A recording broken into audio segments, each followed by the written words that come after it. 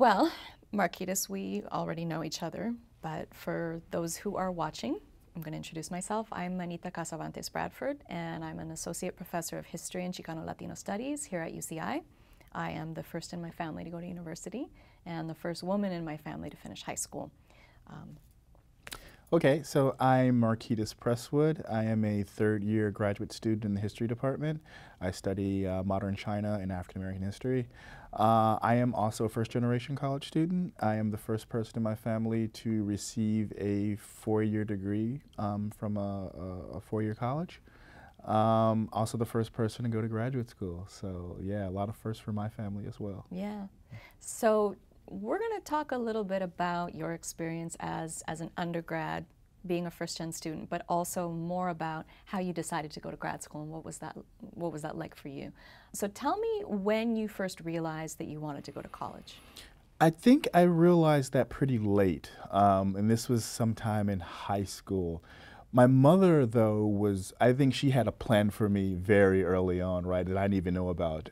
She was very big on education. I mean, at that point, she had only received her high school diploma, but she also knew that she wanted something more for me, my brother, and my sister, right? So she's very engaged with our education and our learning. I mean, every time, you know, she would always tell teachers, hey, you have any problems with my kids, here's my number, give me a call. Right. I mean, she made it a point to come to the school very frequently. I mean, so people knew that, okay, this parent is engaged. And so we knew that a lot was expected from us, right? And I guess when I was in high school, I had one teacher, biology teacher, who was a graduate of Morehouse College. And he actually paid for me to go to visit the campus. Wow. One spring. And I went down and visit for new student orientation, not new student orientation, but potential students who wanted to go and see the campus. He paid my way to go down, bought my plane ticket, you know, hotel, all this other stuff, and arranged for me to meet people and other students. And when I went down, you know, after that 2-3 day period, I was just like, yeah, this is where I'm coming. I'm coming here. Okay. And yeah, that's where it started for me, I think, where I knew I was going to college, right? And is that where you did your undergrad then at Morehouse? I did. So how was that for you? That's a historically black college, Exactly. right? So how was it for you being a first-gen student at Morehouse?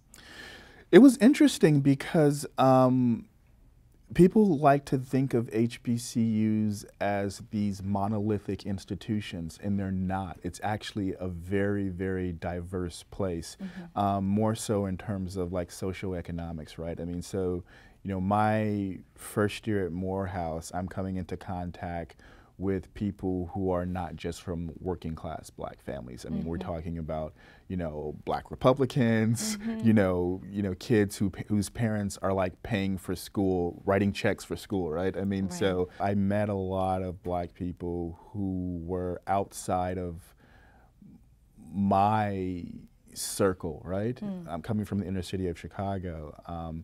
To see all these upper middle class black folk and just a different way of being, right? Their lives were different. The stories they talked about, they were different from my stories. And so just a really diverse group of young men, and very smart, very intelligent. I mean, already read half the books, some of them, you know, when we got to class. And so it was also intimidating. You know, I was a first gen student.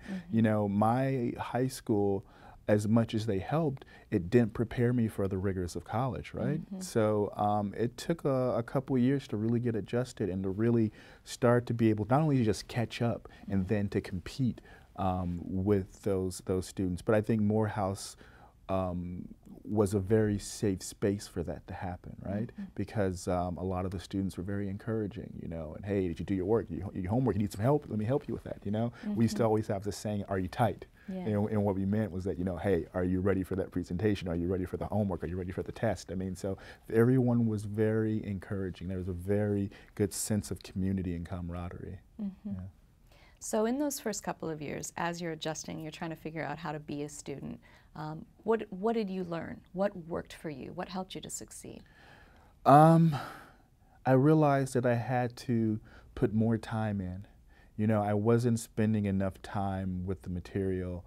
I wasn't talking about it enough, you know, to really let it sink in. So I think what I realized what I had to do was that I had to swallow my pride, and I had to learn to depend on other people as well, and to get help, right? Like, there are these spaces where you can go get help, and to be able to be vulnerable and admit that there are things I don't know and I need some help. And so this was a very safe space for that. And there were a lot of people who were very helpful in that process. So that's what I think I learned. Yeah. What about your relationships with professors? So it was a small liberal arts college, right? And, you know, at that time, I think a little less than 3,000 students. So there was a pretty good ratio, you know, student-teacher ratio, right? So it was no problem to go to a professor's office hours. Some students actually went out to a bar drinking with professors. I mean, that was quite common, right? I mean, they're very approachable, very accessible. So I think a lot of students have very good relationships with professors on campus. You know, and that's usual for a small liberal arts college, right? It was no different than other, you know, small colleges of that size, right? So UCI obviously is very different, Extremely right? different. We're such a big university. UCI has a fairly small Black undergraduate student population. About 50% of our African American students, undergrads, are also first gen. So what would your sort of words of advice be for African American first gen kids at UCI confronting a totally different environment from the one that you dealt with as an undergrad? Right. I think the first thing is, I mean, know yourself. You know, I mean, you know what you need help on, right? You know what you need help with. And you have to, again, be humble and be willing to go and find those safe spaces where you can get some help. But that requires you, you know, again, you know, being able to admit to yourself that I have to get help in these spaces, right? And I have to go and find where I can get. And that's probably the problem with UCI, is that it's so big, you don't know where to go to look for this kind of help and assistance, right? So you have to figure out, okay, who are my allies, and who's going to help me with this, navigate this process, right? And that can be the daunting task for most undergraduates, right? So how do you find that, speaking more in specific terms? I think first you have to network with other students, particularly students who are upperclassmen. And I think you have to find a network of professors who have a reputation for giving students time, right? And they're here. And they're very helpful and very useful, and they have a passion for mentorship. And so you have to find those spaces, find those people, and gradually you start to develop this network where even if they can't help you directly, they can, you know, direct you to a place or someone that can help you. And I think that's important to realize very early on, to start, you know, that network, building that network, right? Right. And I guess the hardest thing for a lot of undergraduates is that someone, when you're in high school, people told you what to do. People, you know, you need to do this, this, this, and this. Now, no one's telling you what to do. Right. You know, you have to do these things on your own. And that can also be a challenge for some students, right? Yeah. So Melissa, who was here in the interview before you, she said that one of the strategies that she uses is when she clicks with a professor, she would email that professor and say, hey, who are other professors that you think I would like? Do you think that would be a good approach? I think that's one approach. That's definitely one approach. I think, and that depends on the student. For me, my first year, I think I took the opposite approach, where I was really just trying to put my head down and sort of get through school and sort of, you know, push through by myself. But then I came to the realization that I can't do this by myself, and you know, and I need help. And so that's one way, but also too, I started going to like some, you know, of the events on campus for African American students. And when you go to these events, you start to see the same faces, right? And you strike up a conversation with those professors, and, you know, talk about your interest and what it is and if, like I said, if they can't help you, then of course they're going to direct you to someone else. But I think opening yourself up and going to those spaces that are safe, right? Because there are going to be people there who are there to help you, and they want to help you. Right. But my advice would be to go to those safe spaces, because it's an open environment. There's other students who are in the same situation you're in, right? Right, right. And you can meet those students, and it also provides a safe space just to meet these professors, and they're very friendly, you know. Yeah, and I mean, there are so many different spaces on campus that can work in that way, right? Like the Cross-Cultural Center, you know, you go there, you see that there are tons of different student organizations for Asian American students, African American students, Latino students, first-gen students. You know, that's a great place to start. Yeah. Student support services, the Black Student Union, Yeah. Mesa Unida if you're Latino, right?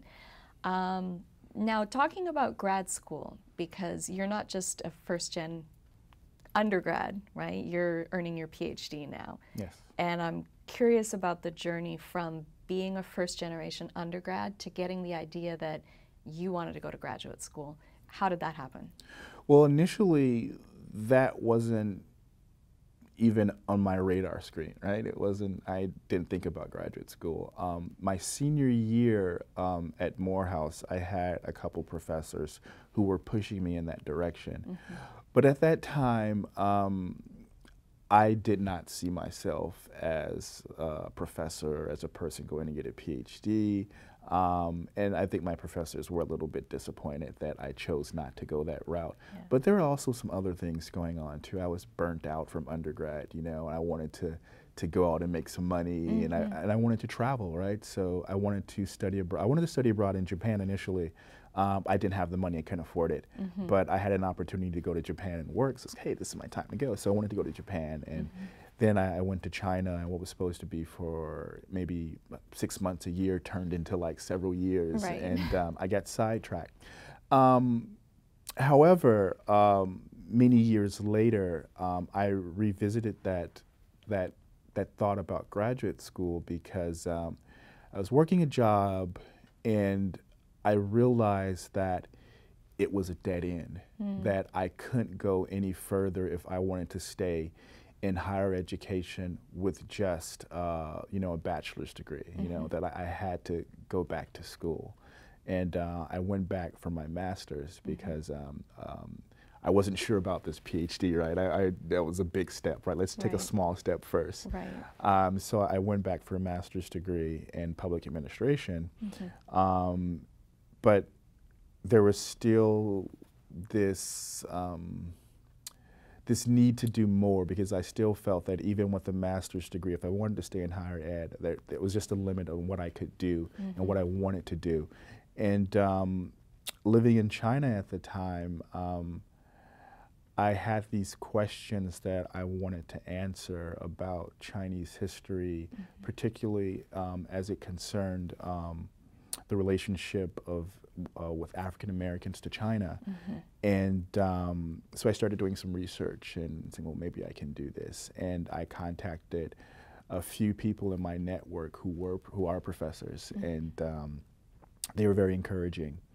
And actually, a couple of them recommended some various universities where they knew people, and UCI was one of those. And so, well, you should talk to these people at UCI, and so I did that, and you know, we had great conversation, and it's, well, you should apply, you know, and so I applied, and it worked out, and I don't regret my decision. Of course, there was a lot of trepidation about could I do the work? You know, I had been out of school for a very long time, and you know, so not just only am I a first gen, but I'm also like a non-traditional graduate student as well. You know, so a lot of things were really just sort of swimming in my head about coming back to graduate school, and I finally just made the leap, and I think it was well worth it, definitely. So we followed similar paths to graduate school.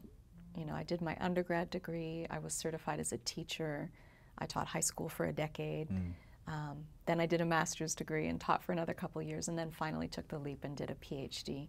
And I'm wondering if there are maybe a lot of other first-gen students who are talented and maybe would enjoy the work and learning more, being a graduate student, but somehow think that, people like us, first-gen students, people from low-income families, that we don't get to go to graduate school, right?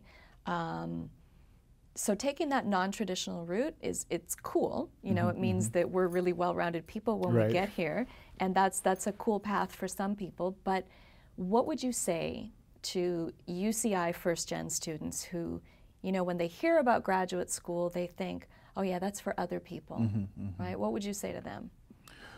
Well, I think that the great thing that needs to happen is that we need to really push our students into thinking that becoming a professor or getting an advanced degree is always been a part of our tradition. There have always been, for me as an African American, there have always been African American PhDs. There have always been African Americans who have been a part of the university system, in many different capacities. And so I think the first thing that I would say to students is that you belong. You belong in this space. This is not a space just for other people. This is a space that you belong.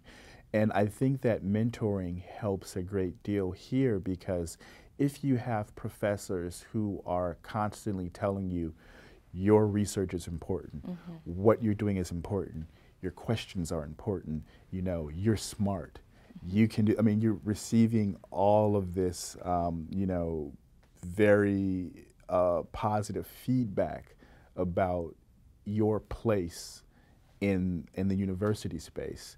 I think that goes a long way for providing the confidence that our students need to make that next move into graduate school. Of course, there's nothing wrong with their brains. There's nothing wrong with their capacity, their ability to do the work. It's there. It's all mentally just a matter of them not being confident, right? Right. So I think that mentorship very early on from, freshman year, saying, okay, pushing students, you can do this, just pushing a little bit and making them realize that, wow, I can do this, I can do really good work, I can do really good research.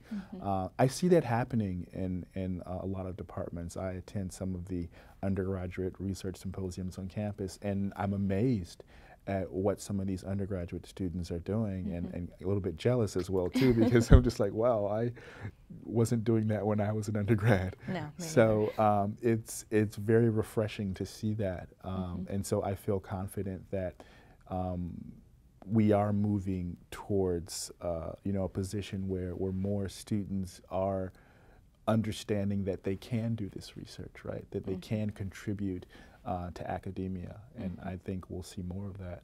But I think starting early on, we have to really, like you said before, when did you realize you wanted to go to university?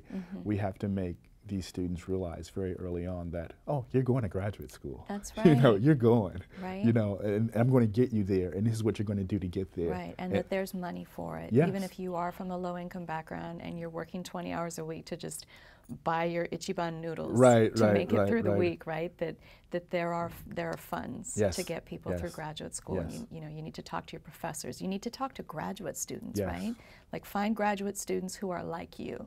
And ask them how they got there, right? So final thoughts or words of advice or encouragement for our incoming first-gen students here at UC Irvine. Take advantage of your undergraduate years. It's going to go by very quickly, but set goals for yourself. Post those goals on a wall where you can see them every day. And at the end of the day, ask yourself, have I done something today that's driving me towards the completion of those goals that I've set?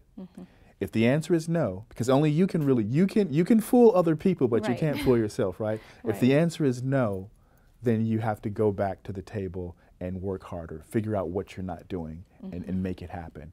Because no one's going to push you like you're going to push yourself, right? So just take advantage of these years to really work towards some really concrete goals that are going to help you in the future. All right. Thanks, Marketus. Thank you. Appreciate it.